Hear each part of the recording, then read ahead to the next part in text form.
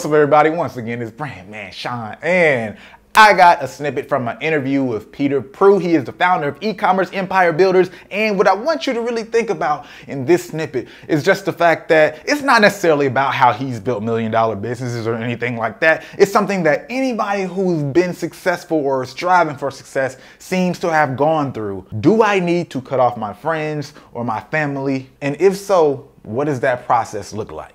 I'm just gonna play his thoughts. You have to push yourself to do things that you don't want to do, right? Like you think like a lot of these guys that are like billionaires or millionaires, multimillionaires, like they've done things that they didn't want to do to get to the point that they're at, right? And you have to think about, there's stuff that you're probably putting off today. You're like, I'll do it tomorrow, whatever, that you know you need to do.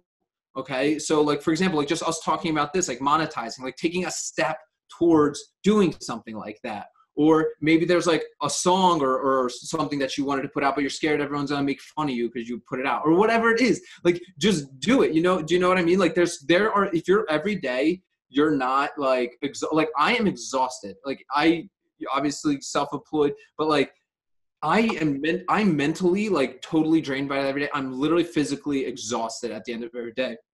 And you should feel that way too. Like if you are actually working hard in your business, if you've got like the energy to like, you know, do random things with your friends, sometimes you got to like put that stuff off.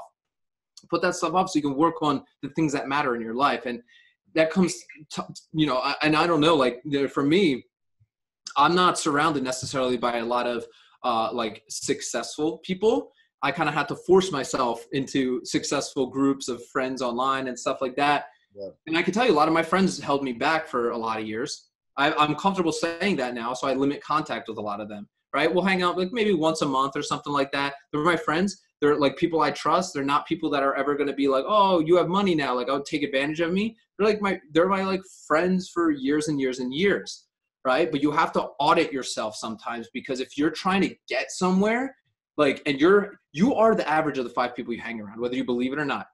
Right? If all your friends are making like whatever, 10 grand a year or whatever, you're probably making 10 grand a year. Right? But I can tell you, if you start hanging around with some higher level people, like for example, when I was at this conference, we were hanging out with a bunch of people that were like making tens of millions of dollars a year. Like you feel it. You feel different standing in a group of these guys that are just like, they're totally normal, just like you and me. Yeah. But like you feel that the energy they release to you and show you, hey, you know what, this guy, there's nothing special about him. He's just a normal guy like me and you. But like you could tell like the confidence, like the certainty that he has in life, right? And when we're hanging around with people and just like drinking or whatever we're doing, like that is not getting you any closer to where you want to go. So I'm not saying cut off your friends or your family.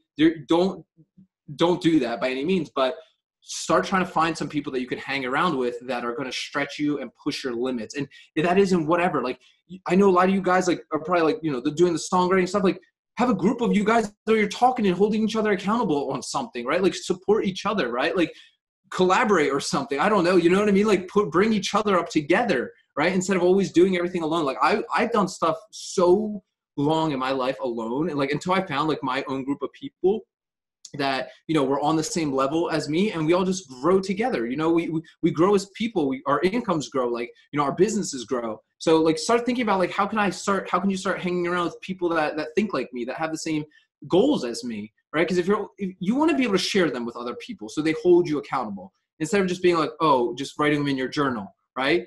Yeah. But your friends, and believe it or not, unfortunately, like this is like bad to say, but like a lot of your friends and stuff, like they'll support you. But like a lot of them, like once you like find success, like a lot of them will be mad at you, because you, like when you find success, a lot of people, your family usually not, at least in my case wasn't. I know a lot of people that have lost family members due to this kind of stuff.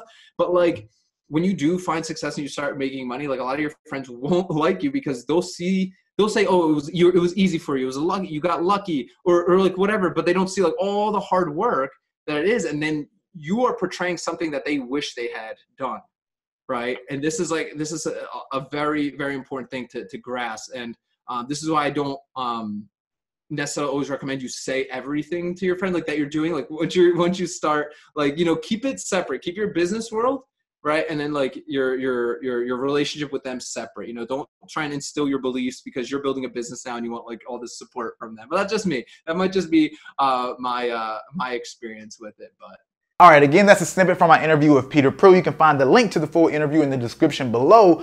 But what are your thoughts? I would love to know what you think, because this is subjective, honestly, just like so many things. Everybody has to handle their own friends and family in a different way. And even when you say family, you probably have to handle your sister different than your mom, than your dad, brother, cousins, etc. But it is something that we all have to continue to think about as we continue to strive to become better at whatever our career path is. I'm genuinely interested in what did you do, or what are you thinking about doing to go about how you get where you want to go. Other than that, if you like this video, go ahead and hit the like button. If you like it, you might as well share it. And if you're not, subscribe. You know what to do. Hit that subscribe button.